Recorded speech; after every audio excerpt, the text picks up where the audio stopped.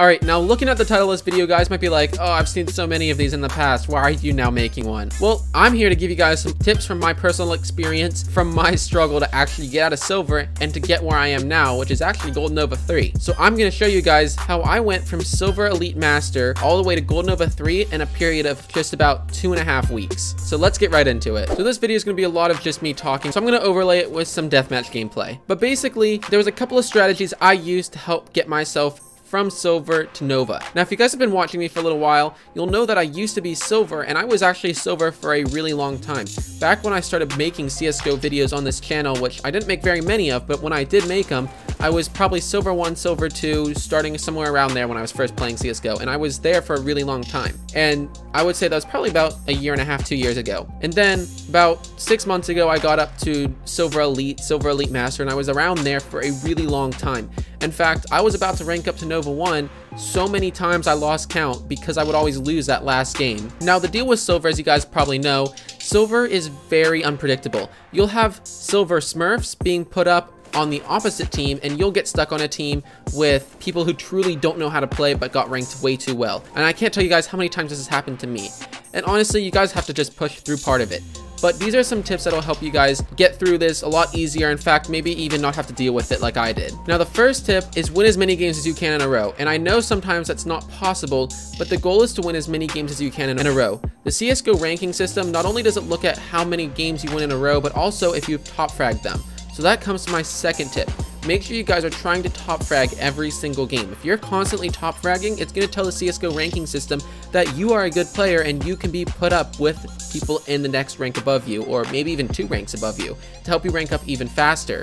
Even if you lose a game, top fragging in a losing game versus maybe middle fragging or bottom fragging in a losing game is going to tell CSGO that you're still ready to rank up, and it's not going to take basically as many games more as you would need to win to rank up as it would be if you lost a game bottom fragging. Now, again, to try to win as many games as you can, this brings me to my third tip, which is play with people you know who are good. Like, play with people who you know are very good at the game, have good game sense, good aim, all of the above. If you can find people who you can consistently play with who are good, whether they carry you or not, and make you win over and over and over, it will rank you up eventually. Not as quickly as if you're winning every game top fragging yourself, but if you win 8 games in a row, you could go up possibly 2 ranks, which is really good. Now, the way the CSGO ranking system works is, like I said, it looks at how well you play each game, not only winning, but by top fragging. If you're consistently winning, but you're bottom fragging, it's going to take a lot more wins to rank up than it would to be if you were top fragging every game you play and winning most of them. You can still lose a game every once in a while. Like, you can win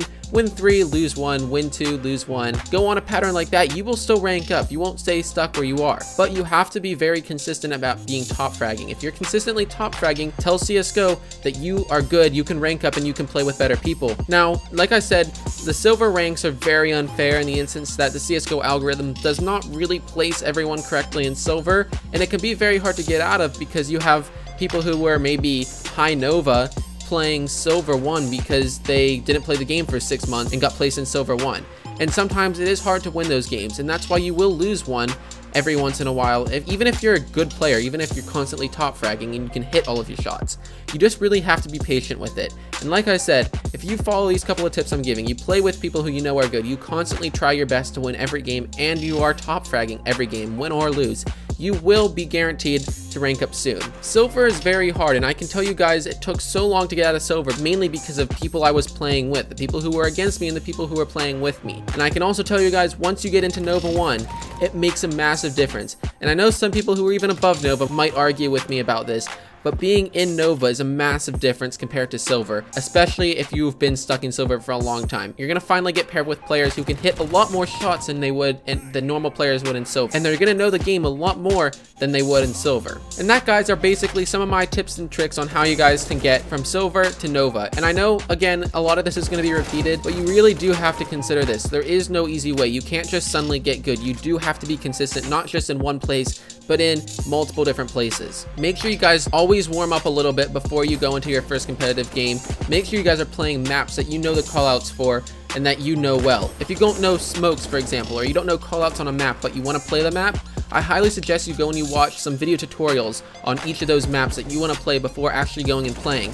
Because you also have to consider, if you say go play Vertigo and you don't know any of the callouts or any of the smokes or any of the very strategic things you need to know. You're gonna not only lose the game for yourself, but you're also gonna make more people who are in the same place as you lose because you were the one holding everyone back. So make sure you're not that person and you know the basic stuff you need to know.